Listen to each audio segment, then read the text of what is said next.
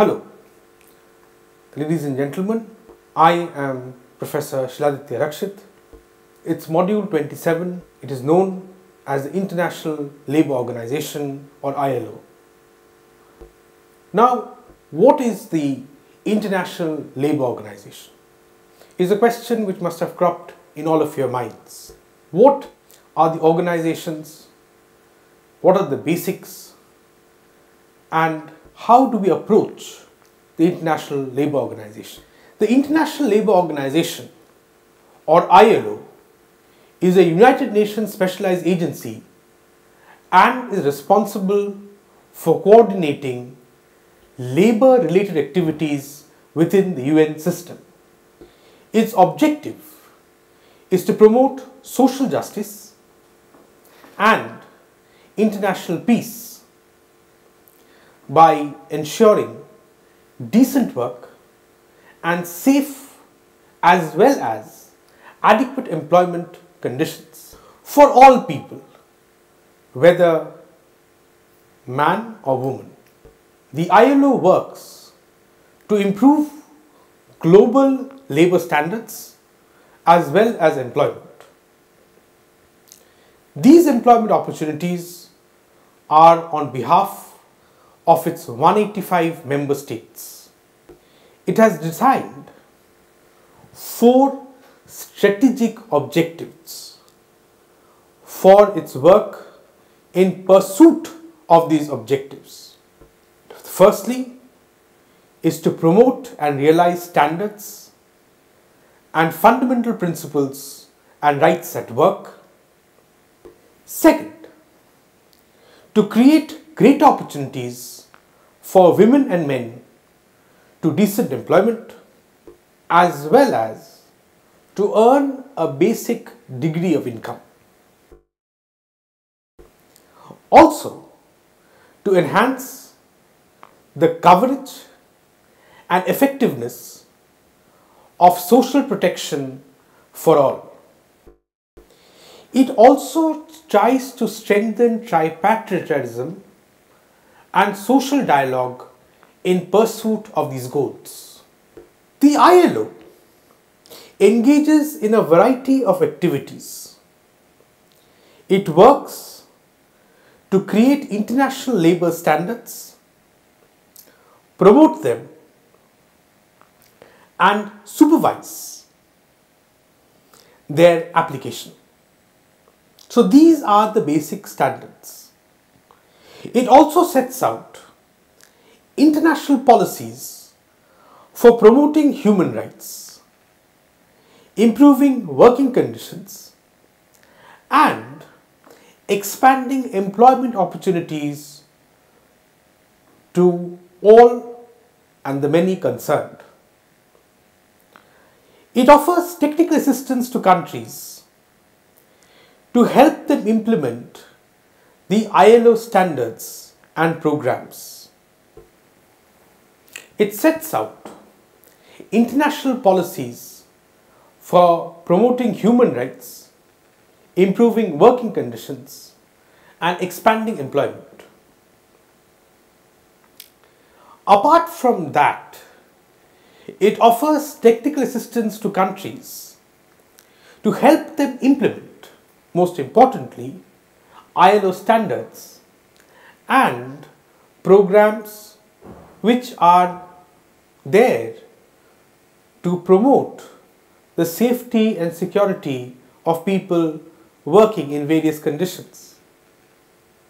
It also engages in training, education, and research on labour and employment issues.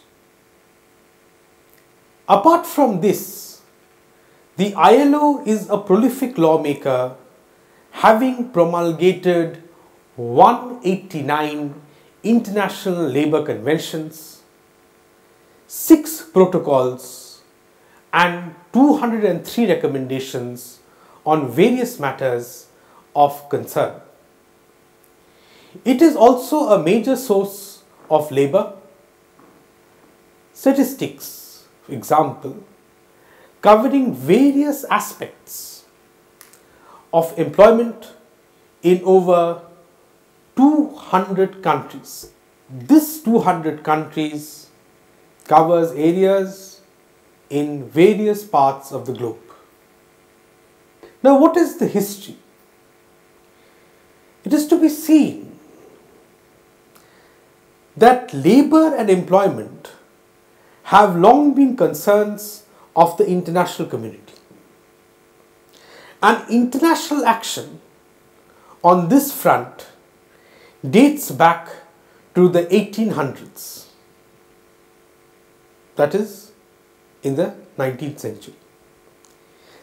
Industrialist Robert Owen, who coined the slogan, and my students will take it with a pinch of humor, 8 hours of labor, 8 hours of recreation, and 8 hours of rest, I unquote.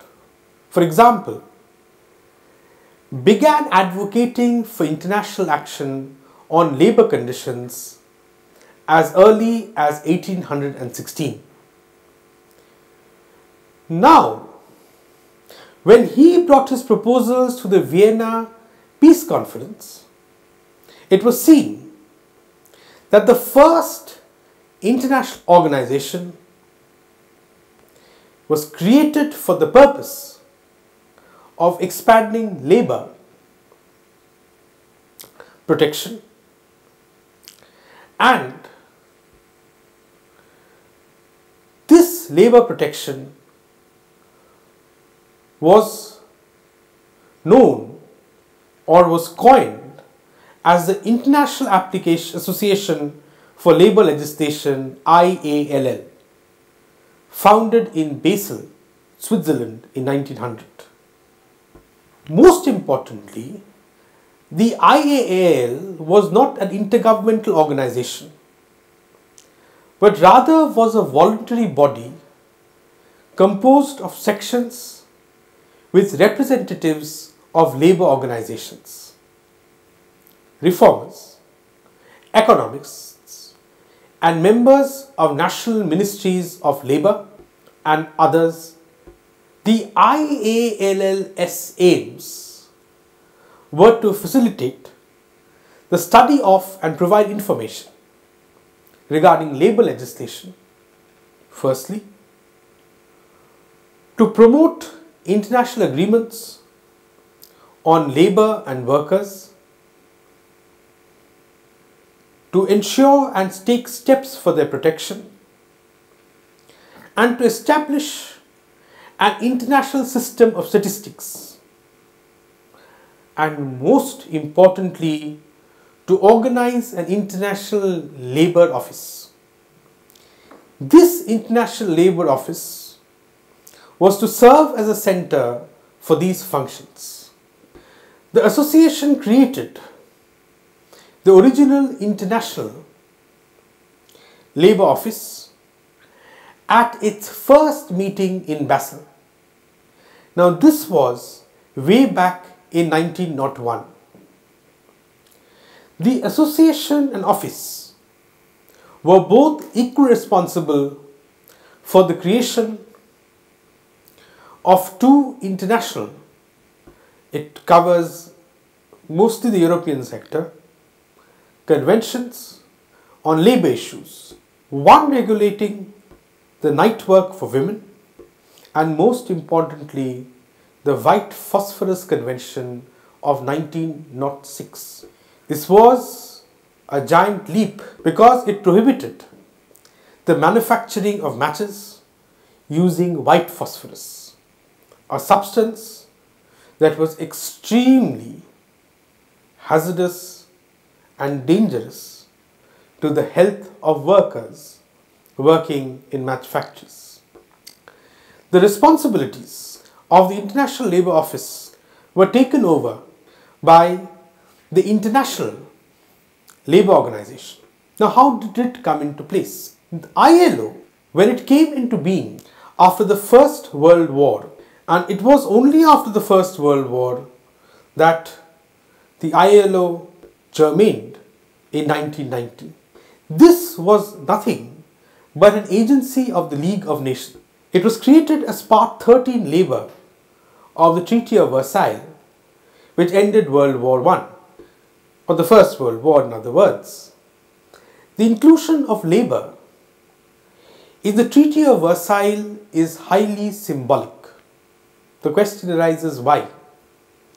Because it demonstrates the view that peace and labour coexist side by side, and the rights arising from both were inextricably linked. As the preamble to the ILO Constitution puts it, universal and lasting peace can be established only if it is based upon social justice. The social justice is the foundation of universal and lasting peace. The ILO's Constitution was drafted by a commission chaired by then head of the American Federation of Labour. His name was Samuel Gompers. He did this in association with representatives from Belgium, Cuba, Czechoslovakia, France, Italy, Japan, Poland, the UK and the United States, that the ILO became a specialized agency of the UN in 1946. In 1969, because of its tremendous work in the field of labour and employment, the ILO received the Nobel Peace Prize. Now, what is the institution? Let us understand the gamut of it. The ILO is headquartered in Geneva, Switzerland.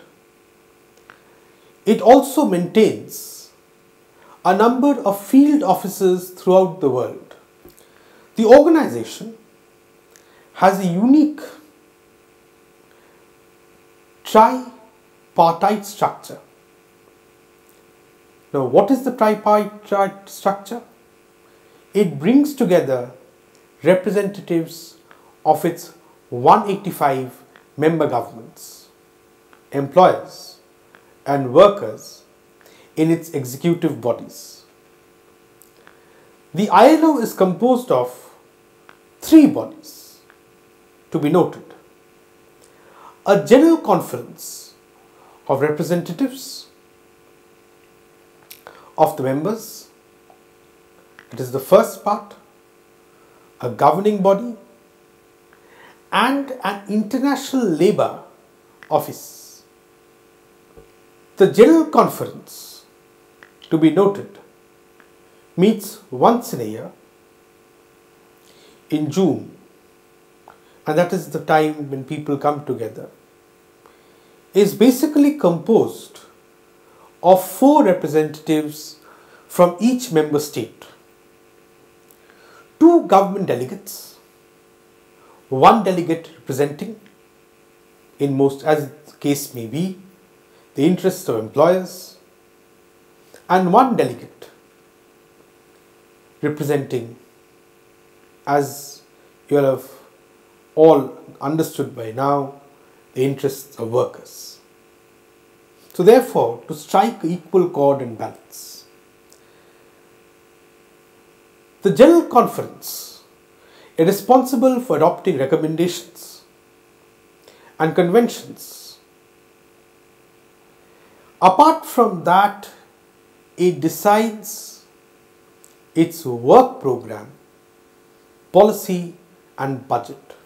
The governing body, which is the next portion of the ILO, consists of 56 members elected to 3-year terms, 28 representing governments, including 10 to be held by nations of chief industrial importance. Apart from that, there are 14 representing employers' interests and 14 representing workers' interests. So everyone has an equal share of participation. Its tasks, one may ask, includes setting the agenda for the General Conference, adopting the draft ILO budget, for submission to the General Conference and supervising the functions of the International Labour Organization, as well as its offices in various parts of the world. The International Labour Office is something to be taken note of. It carries out the daily tasks of the ILO. It is headed by a Director General who is appointed by the governing body. The tenure is for a 5-year term. The ILO's current Director General is Guy Ryder, who began his term in October of 2012. Apart from the officers and the DG's office, there is a committee of experts which was established in 1926. It is composed of independent jurists. They are responsible for monitoring and reporting on the implementation of ILO. Now, having said about the role of the DG and the role of the ILO, what is the role of ILO as instrument of human rights? A number of human rights relevant to the protection of labour, because labour is very effective, including the rights to freedom from slavery and servitude, freedom to form associations, non-discrimination, the right to work, and the right to leisure. Now, all these are important. This is summed up in Article 4 of the Universal Declaration of Human Rights, which states, I quote, that no one shall be held in slavery or servitude. Slavery and the slave trade shall be prohibited in all their forms. Article 20 states that, again I quote, that everyone has a right to freedom of peaceful assembly and association. No one may be compelled to belong to an association. Article 23 also brings into light by stating that everyone, irrespective of his caste, creed or religion or race, has the right to work, to free choice of employment, to just and favourable conditions of work, and to protection against unemployment. Everyone, without any discrimination, which is said in clause 2, has the right to equal pay for equal work. It also goes on further to states that everyone who works has the right to just and favourable remuneration, ensuring for himself and his family an existence which is worthy of human dignity and existence, and not mere right to life. And this can be supplemented, if necessary, by other means of social protection. That everyone has a right to form and to join trade unions for the protection of his interests as well as of his rights. Article 24 states, and which very clearly lays down, that everyone has the right to rest and leisure. Now, what is this right to rest and leisure? People may be wondering. It includes reasonable limitation of working hours and periodic holidays with pay. The codification, most importantly, of international human rights law into this binding international covenant on civil and Political Rights ICCPR, an international covenant on economic as well as social and cultural rights, which in other words is known as or abbreviated ICESCR, both have an important bearing on this module on ILO. It brought with it a separation of these rights into two groups: civil and political labour rights.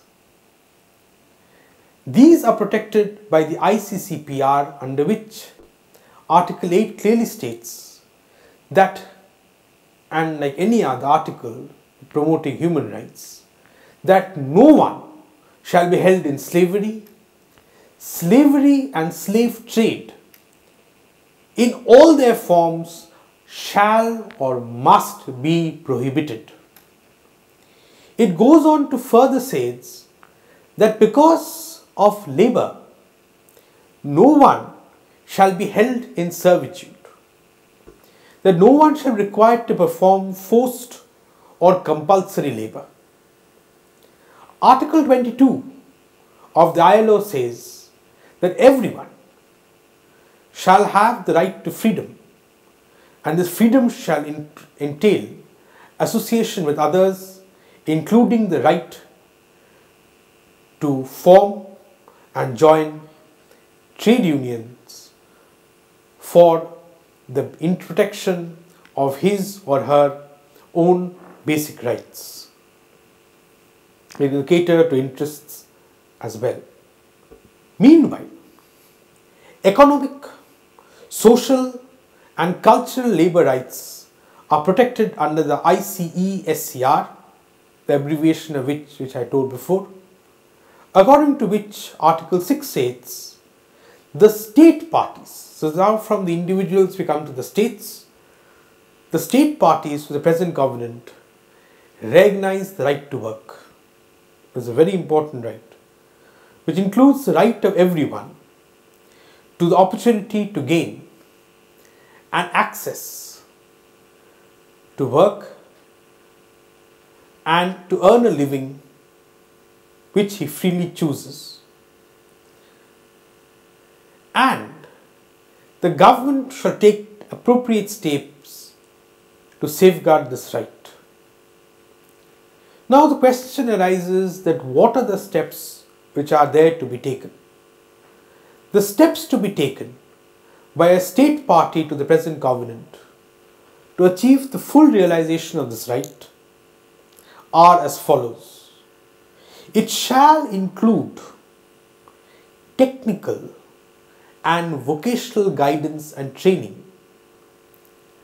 programs, policies and techniques, element of 3. And why are these to be given? To achieve steady economic, social and cultural development,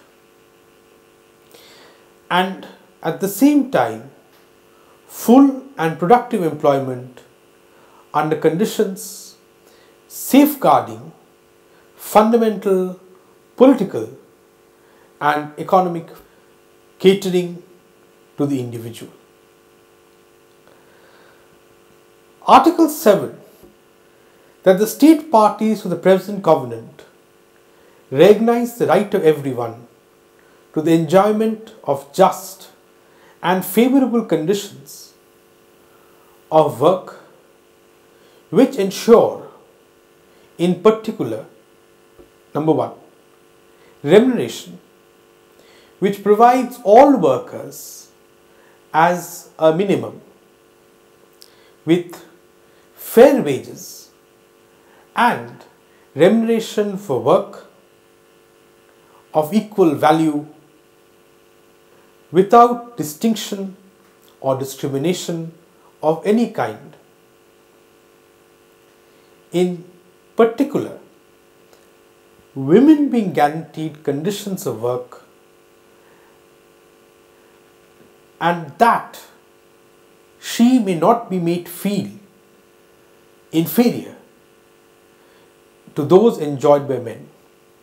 This can be achieved by the famous motto of equal pay for equal work.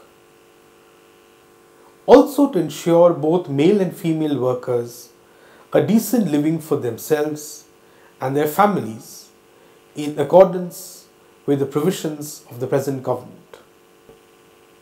Safe and healthy working conditions are also important, and equal opportunity for everyone to be promoted in his employment areas, and this promotion should be at an appropriate higher level. Now, this should not be subjected to considerations other than those of seniority and competence.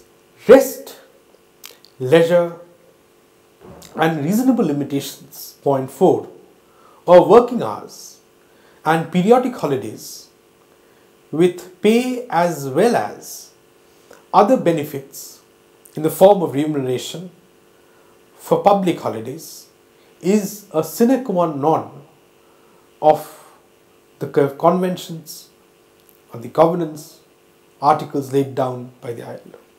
Article 8 states, the state parties to the present covenant undertake to ensure A. the right of everyone to form trade unions, and joining the trade union of his choice, he shall not be forced or coerced into it. Now, subject only to the rules of the organization concerned for the promotion and protection of his or her interest, as well as the interests which are both economic and social.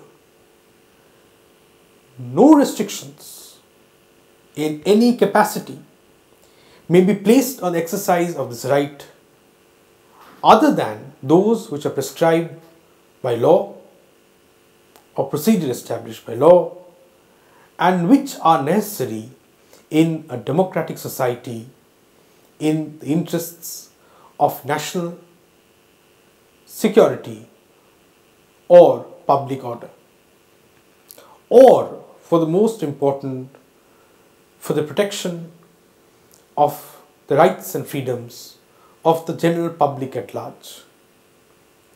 Clause B states, the right of trade unions to establish national federations or confederations, and the rights of the latter to form, which is important, or join international trade has to be guided by certain factors.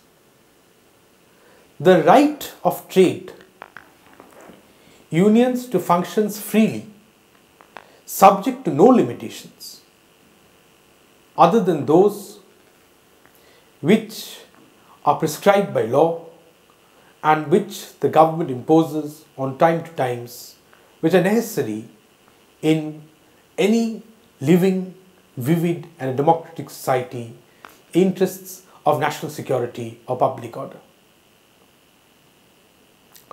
or for the protection of the rights and freedoms of the general public as such. The right to strike is also accepted, provided that it is exercised in conformity with the laws of the particular country. The result of this splitting of rights is important, has been an uneven level of implementation and enforcement as such that the civil component and the political component contained in the ICCPR, that is non-discrimination, freedom association and various other freedoms from forced labor, etc., have received a greater degree of protection in various parts of the world. This compared to the economic, social, cultural rights contained in the ICE SCR, that is right to work, right to adequate working conditions, right to leisure, right to strike, etc., etc., which have received much lesser protection, almost no protection at all in certain countries. Additional protections are included in many international and regional instruments, including the major UN treaties, which finds mention of these rights time and again. The European Convention on Human Rights, for example, also finds mention. The African Convention on Human Rights and People's Rights, etc., and many others. It is also important of approaching labor through the lens of rights is important because it frames things like the ability to strike, a fair minimum wage, freedom of association, and non-discrimination as important legal entitlements rather than as an aid or charity. It is to be noted, very importantly, that all UN entities must abide by the UN Charter, which establishes human rights as a major institutional goal.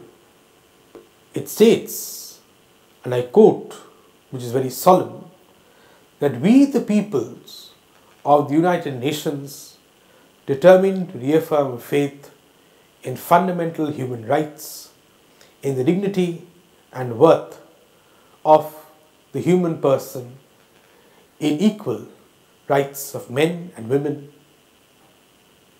and of nations. So this quote is so sacrosanct, it summarizes the entire work of the ILO.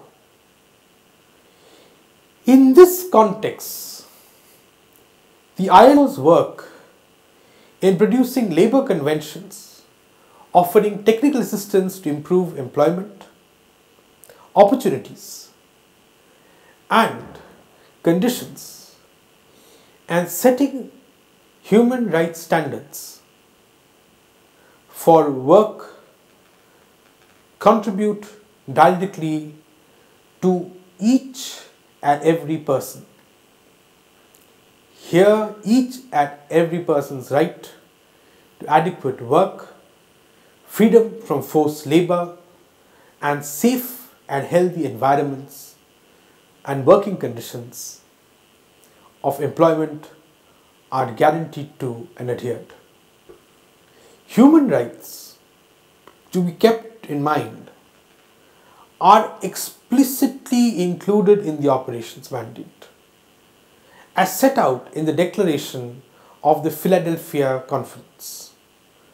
Article 1 of the document asserts that freedom and freedom of expression, which is most important, and of association are essential to sustained progress, and Article 2 maintains, most importantly, that all human beings, rich or poor, irrespective of race, creed or sex, have the right to pursue both their material well-being as well as their spiritual well-being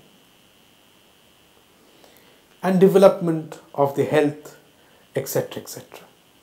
Now this pursuit must be in conditions of freedom, dignity, of economic security and equal opportunity.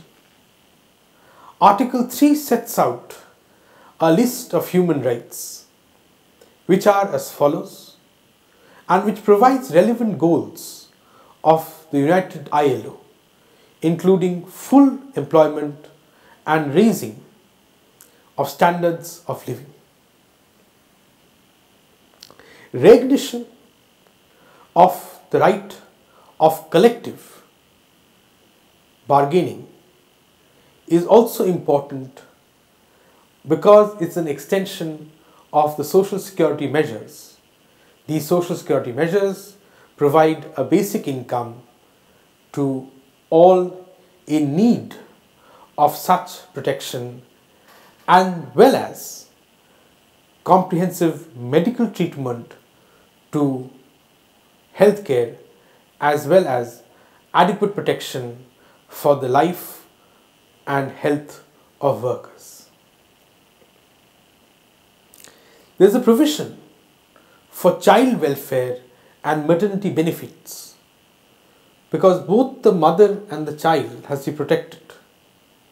The provision of adequate nutrition, housing, and facilities for recreation are essential, and it is most important to note the assurance of equality of educational and well as vocational guidance is a primary responsibility of state governments, and opportunity has to be granted. The 1998 ILO Declaration on the Fundamental Principles and Rights at Work provided these basic rights to members of the ILO as well as to other citizens, etc., etc. Although the ILO has come under criticism because it is not necessary that these principles have been implemented in practice, the scope of labour rights have shrunk over the time. Employers have done their own bit in giving and catering to a minority section of labourers. Still, it aims to provide adequate safeguards and strives and ensures to provide a clean environment and prevents discrimination to all men and women across the world as far as labour conditions are concerned. In order to summarize, it is to be noted that the ILO was a part and parcel of the Treaty of Versailles. Before that, in the 18th century, there was a person who had brought about this concept of a labour organization looking to rights of labourers, especially in this phosphorus factories which were manufacturing watches. And now the ILO, despite its oddities, despite the fact of the various economic conditions, has tried to provide a safe and a clean environment for workers, to make sure that no one is discriminated. At the same time, people are allowed to choose their livelihood. Thank you.